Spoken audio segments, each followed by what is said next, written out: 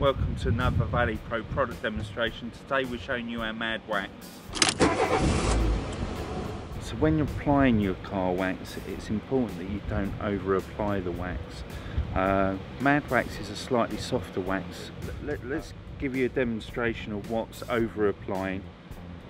So some people will take the wax like that. That's way too much. What you're basically aiming for is getting a smear on your pad. So when you're applying it to the car bonnet, you're spreading it nice and thinly. Well, if I over apply it on the paintwork, you know, people look at that as a way to apply wax. The difference between the two is that you can see a slight smear this side, and this side it's quite thick. And because it's thick, it won't cure off quickly. So the idea is that you're only applying a micro thin film of wax to the car surface. So by doing so, the haze will happen much quicker, which means that you can then buff it up, and it makes the process quicker and easier as well. Now we're going to just buff these two patches off, and you'll see the difference. Where I've applied a nice thin coat, it will buff off nice and easily.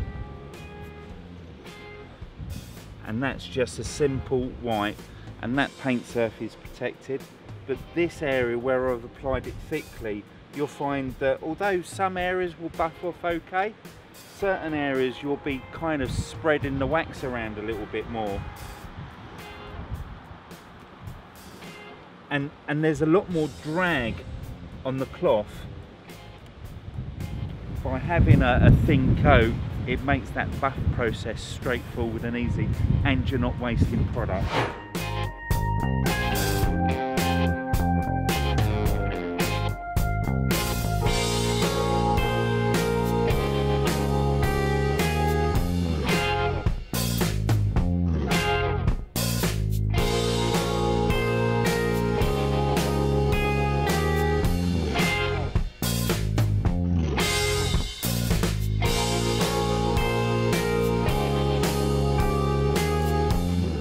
Thank you for watching another ValetPRO video.